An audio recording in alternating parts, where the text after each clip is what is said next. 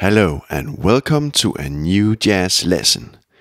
In this video we will look into the ascending melodic minor scale and all its family variants. That will be 7 great jazz scales in total. We will learn how to use all these scales when improvising over the 2-5-1 chord progression. Now, listen to the sound of these fantastic scales when playing a 2-5-1 progression.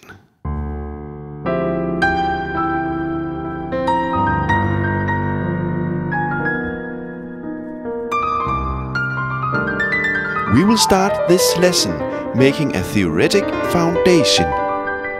We will learn how to manage all the 7 scales using a simple circular system. Then we will learn how to use the scales in practice. So, first theory, then practice. By the way, my name is Oliver Prehn, and I surely hope you will enjoy this journey into the very nature of the ascending minor melodic scales.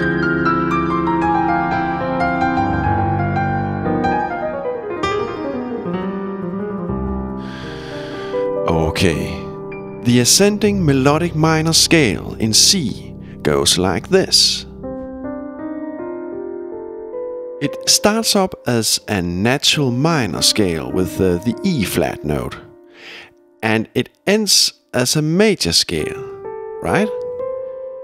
So, looking up an ascending melodic minor scale, we actually just make the major scale. And then we flatten the major third to a minor third. And here we have the ascending melodic minor scale. This melodic minor scale comes in 7 variants.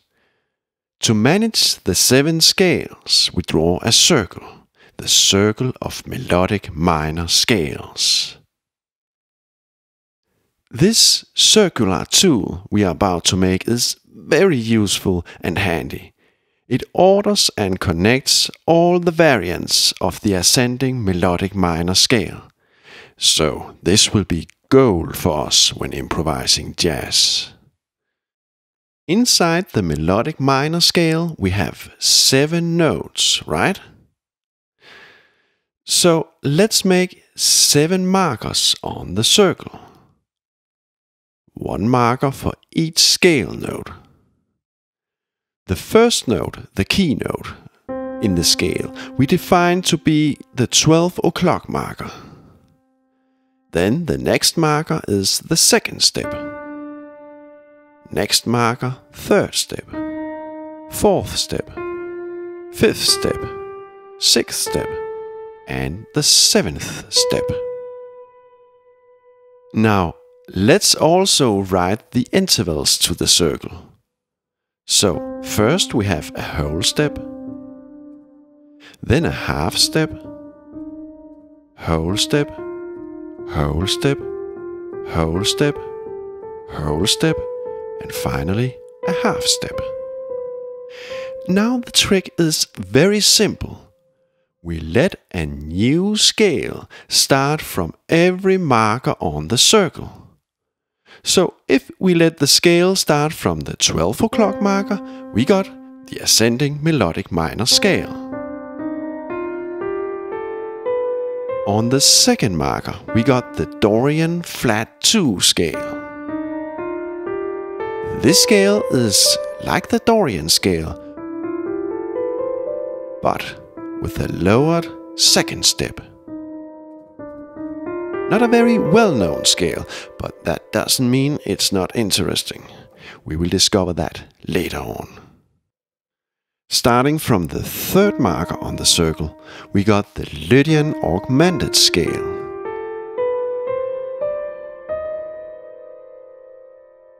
It's like a Lydian scale, but with an augmented 5th. If we start up the scale from the 4th marker, we got the Lydian Dominant scale.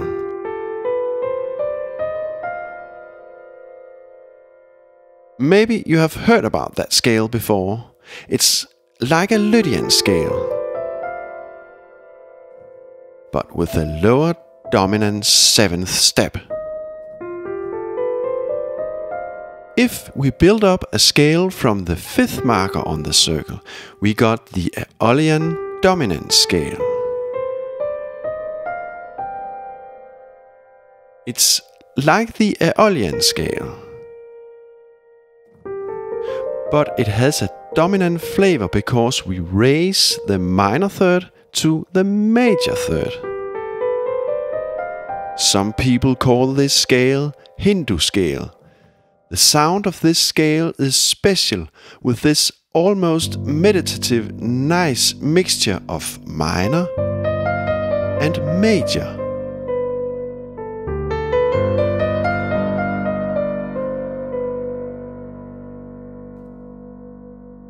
On the 6th degree, we got the half diminished scale.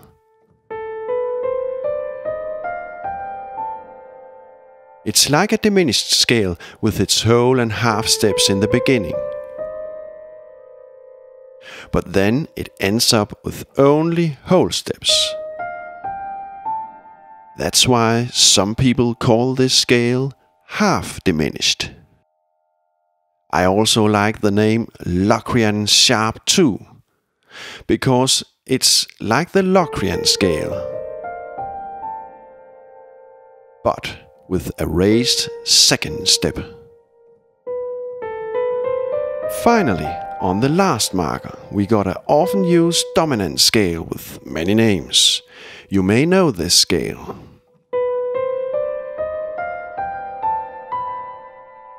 It is very often used in jazz improvisation.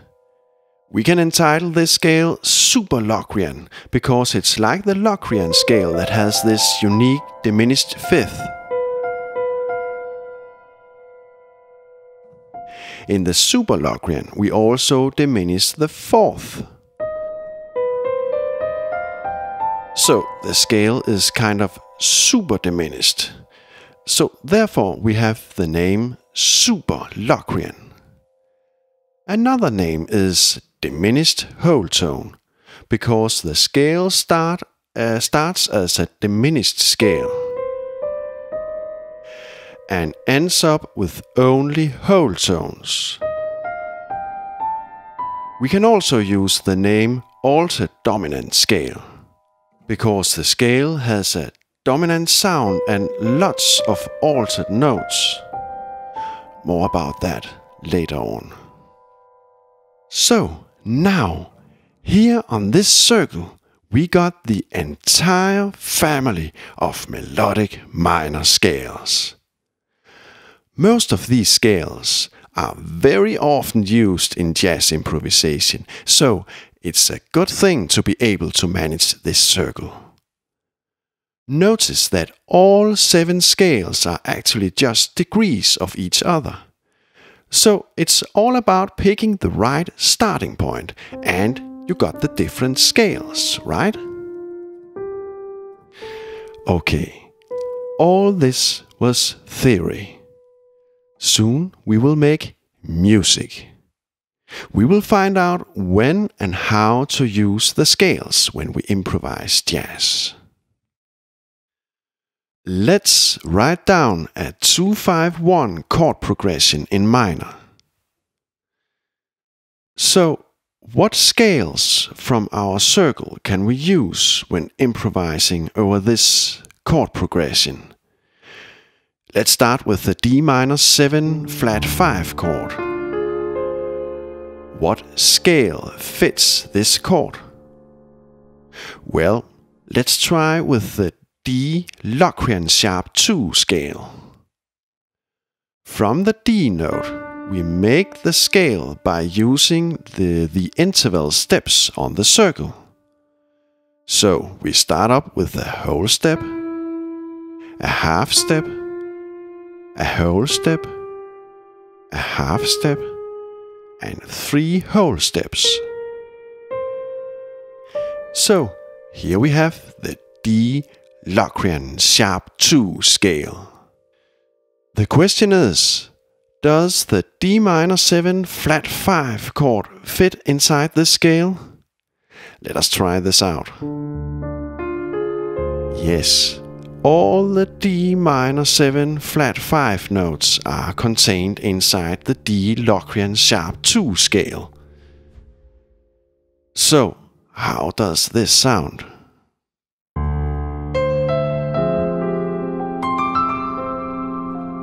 Really nice, right?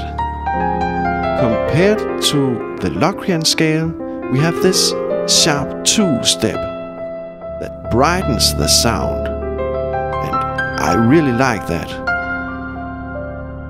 So let's write the minor B5 chord at the Locrian sharp 2 scale on the circle.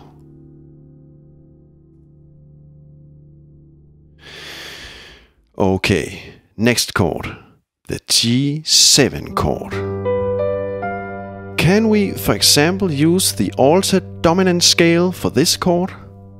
Let's try to build up the G altered scale using the circle. Half step, whole step, half step, and 4 whole steps. Does the G7 chord fit this scale? Well, the keynote and the major third and the 7th fits well. And here we got the 3 most important chord notes that makes the dominant effect. But we have to alter the 5th to either the diminished version or the augmented version. So, how does it sound when improvising over the G7 altered chord using the altered scale?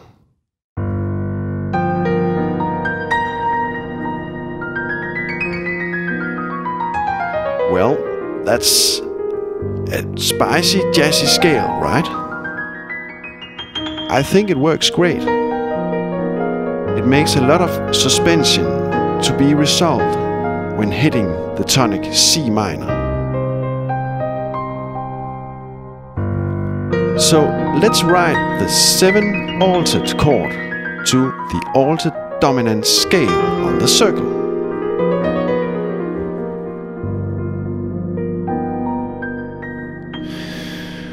Okay, on the tonic C minor major 7 chord, we can use the ascending melodic minor scale. And look, the C minor major 7 chord fits. So how does this scale sound when making a solo over the C minor chord?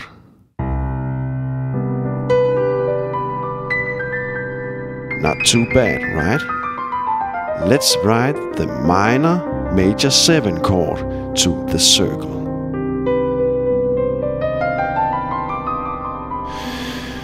Okay, let's try to play the entire 2-5-1 progression.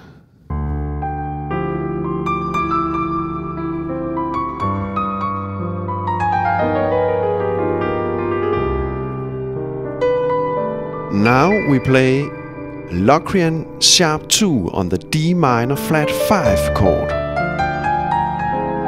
altered scale on the altered 7 chord, and melodic minor on the C minor chord.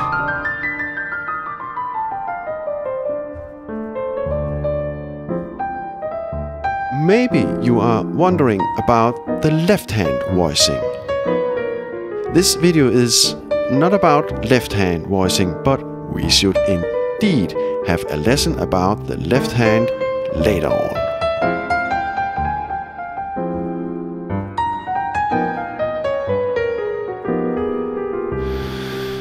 Okay, now we will use this family of scales when playing 2-5-1 in major, and we will make great sound to that chord progression as well, so stay tuned. Let's write down a 2-5-1 chord progression in C major. And let's look closer at the dominant G7 chord. What about using the Lydian Dominant scale for this chord? 3 whole steps, a half step, whole step, half step, and a whole step. And look, the G7 chord fits perfectly. So, how does the 2-5-1 sound when playing the Lydian Dominant on the G7 chord?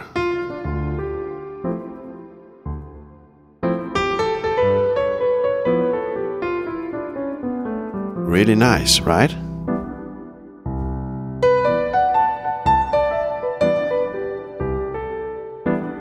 We have this augmented 4th step that I like very much. So let's write the 7 chord to the circle. On the D minor and C chord I play Dorian and Lydian, by the way. In another lesson we use these church modes to play 2-5-1. I will paste a link to that lesson in the description below. Okay, what about the C major 7 chord? Can we do something jazzy when improvising over this chord? Yes, we can play the Lydian Augmented scale. 4 whole steps, a half step, whole step, and a half step. The Lydian scale is almost like the Ionian scale. We just augment the 4th step. And then we take this Lydian scale and augment the 5th step also. And then we have the Lydian Augmented scale. A super bright tonic sound. So, does the C major 7 chord fit the Lydian Augmented scale? Well, if we augment the 5th in the chord, it does. So let's hear the sound when improvising 2-5-1 using the augmented Lydian scale on the C major 7 augmented chord.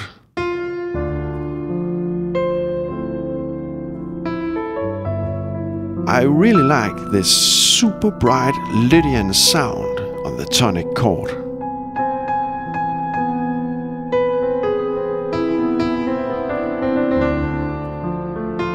So let's write the major 7 augmented chord to the circle.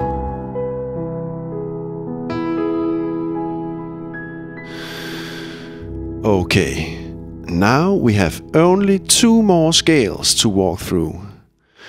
Maybe they are not so well known, but we should not forget these 2 family members, because they sound great and they are very useful. Now, let's look closer at the D Dorian flat 2 scale. What type of chord fits this scale? Well, the D minor 7 chord does. Let's hear the sound of the Dorian flat 2.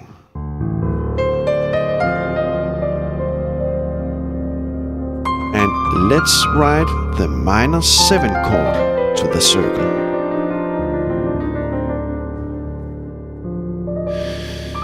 Okay, what about the Hindu scale in G?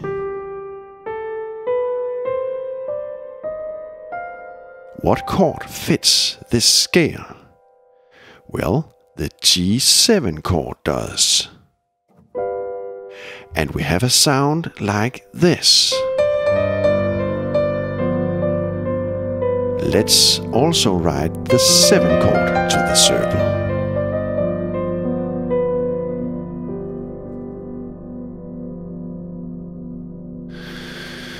Okay. If we play D minor 7 to G7 to C minor major 7, we can actually play the same keys at every chord using different variants from the circle. Now, watch how this goes.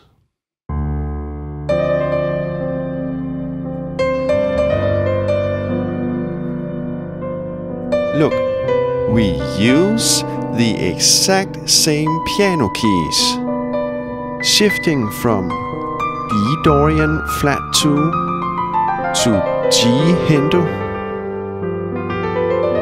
to C melodic minor. It's the same keys for the entire chord progression.